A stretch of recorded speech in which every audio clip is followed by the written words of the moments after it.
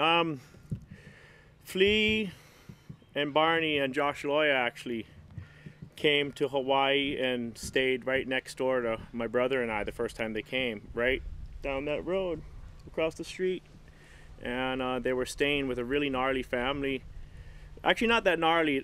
Spencer is a good friend of mine. The mom was gnarly, and she took them in and let them stay in their garage, and it was kind of a rough situation, almost as rough as it can get for the North Shore.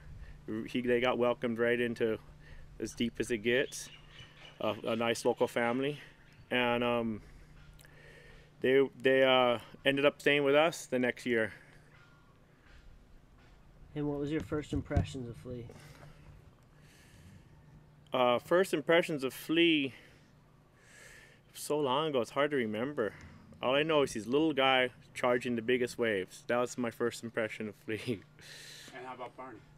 Barney was just really creative, always coming up with something new, something out of the box. He would do things that nobody else is doing. He's always just super creative, just like he is now with his art. That's how he is on a surfboard. Just always something totally different than everybody else.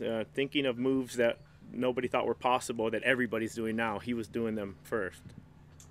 What do you think about when you think about Flea in particular in big waves? What's the first thing that comes to your mind? If there's a big wave coming, he'll go. If he's got the chance, he'll pretty much go for anything that he can ride, that he can find.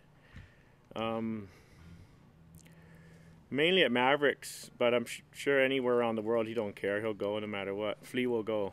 That's what I think about Flea.